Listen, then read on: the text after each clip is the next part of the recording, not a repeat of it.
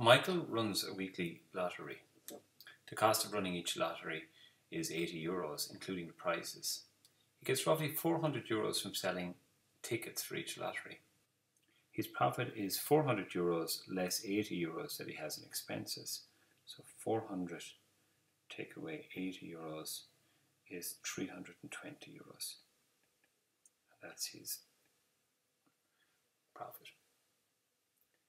Work out the least number of lotteries that Michael must run in order to make over €1,000 in profit, and show you're working out in this. For the first lottery he gets 320, and if he ran a second one he'd get another 320 on top of this, so the total there would be 640.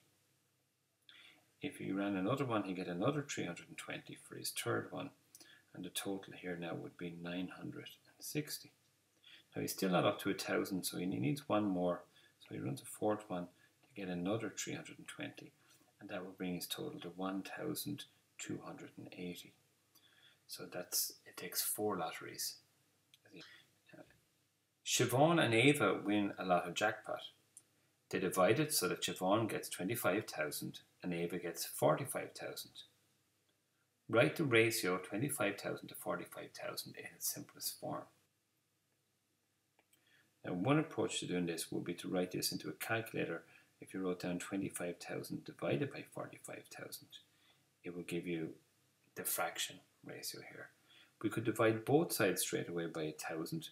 That would reduce this down to 25 is to 45. You might notice that 5 goes into both parts here. 5 goes into 25 5 times, and 5 goes into 45 9 times. So the answer is 5 is to 9. Part C. The jackpots for an American and Irish lotto were as follows. The Irish jackpot was 4.8 million and the American jackpot 5.3 million. The exchange rate at the time was €1 is to $1.15. Show that the Irish jackpot was worth more than the American one. So we'll set up a ratio table, converting euros on the left hand side into dollars on the right hand side. So what we know is €1 is worth $1.15. So we'd like to know what 4.8 million euros is. Now the ratio conversion is that to get to the other side of the table we multiply by 1.15. So if we multiply 4.8 million by 1.15 we get 5.52 million. And if we compare these, if we compare the $5.52 million with the $5.3 million, we see that the 5.52 is bigger than 5.53. So this proves that the Irish lottery is bigger. But we could also convert the American dollars into euros either, but it's enough to do it in one direction. Give an example of an exchange rate that would make the American jackpot worth more than the Irish one. Well, what we would like for the American jackpot to be worth more, we'd like that a euro would be worth a lot less than the American dollar.